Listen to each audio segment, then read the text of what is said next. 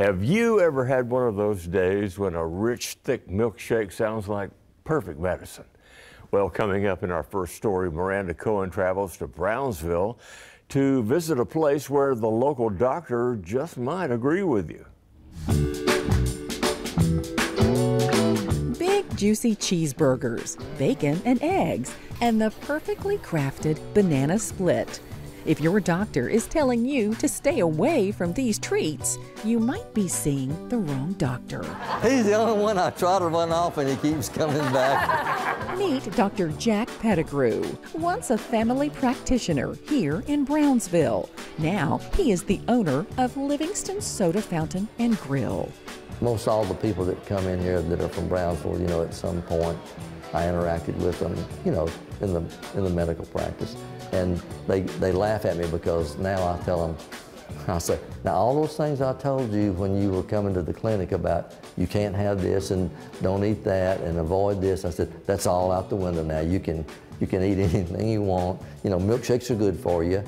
Dr. Pettigrew's father and grandfather were both pharmacists right here in Brownsville. You can see lots of old reminders from the pharmacy.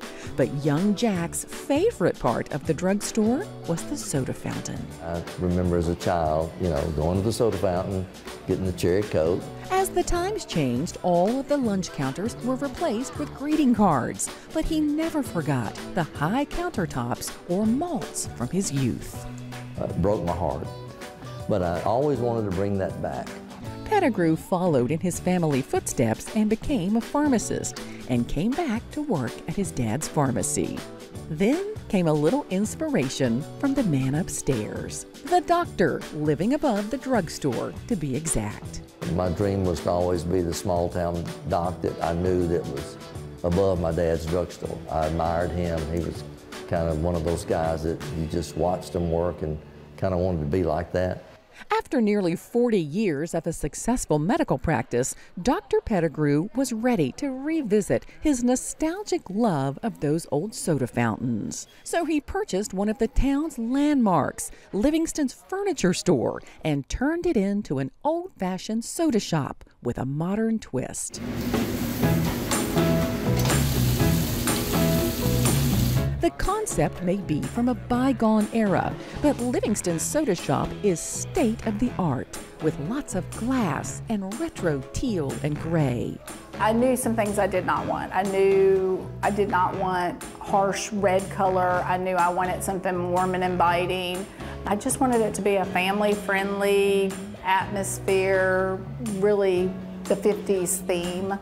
So my wife was gracious enough to let me live out this dream.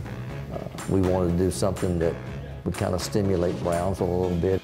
The Pettigrews wanted to fill their menu with homemade sandwiches, salads, wraps, and of course, it couldn't be a soda fountain without a triple-decker club. But I judge a restaurant by its club sandwich. Right? Classic club sandwich, and their bacon is amazing. And remember, this is not your grandfather's soda fountain. They also serve up shrimp and grits, Nashville hot chicken, and steak. We've got about 5 different burgers. The Livingston burger we kind of fancied up with jalapeno pimento cheese and candied bacon. That's a big seller. We have a Southwest burger. We have, of course, the patty melt is kind of a burger, it's on rye bread, but the old-time burger is just a hamburger with all the trimmings, the lettuce, tomato, mayo, pickle, mustard, onion, and that is our number one. I'm not talking about number one burger seller. It's our number one item in the restaurant. Here at Livingston Soda Fountain, you know you're going to have a great milkshake, but be sure to have one of the specialty milkshakes on the menu. There are several of them, and they are all named for a person or place here in Brownsville. Take this one, for example. It is called the Dandy, and it is named after Jack Pettigrew's dad. It is chocolate, caramel, and candy. We sat down and talked about things in Haywood County that might be fun to attach a milkshake to. And so that's where we got the Muddy Hatchie River, which is chocolate, chocolate, chocolate, chocolate. My wife put her thinking cap back on again, Ended up coming up with the Blue Oval made out of birthday cake ice cream for the birth of Blue Oval City. A malt, a homemade pie, or a big scoop of ice cream. It is all just what the doctor ordered. And no one here is counting carbs or calories. The only real advice is to relax and enjoy. The food is great. The servers are great. It's just a great vibe. It's been amazing. And I spend a lot of my time on the floor talking to people, and that's a lot of fun. We had no idea it would be this busy, this fast. The whole West Tennessee has been wonderful to us. Brownsville particularly, we've got people that come 2 and 3 times a week, which is, to me, amazing. And on any given day, Brownsville's a small town. Everybody knows everybody, but I walk out there and I do not know one person in our restaurant. And you will go visit those tables and they'll say, we drove from Dyersburg, we drove from Memphis, we drove from Jackson. So, I mean, it's a really neat. So I feel like we've kind of become a destination stop for people.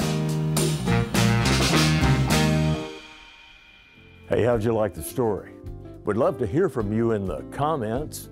If you enjoyed it, we have a lot more where that came from. Here's one you might like. And please click here to subscribe so you'll know when we premiere new videos. Thanks for watching.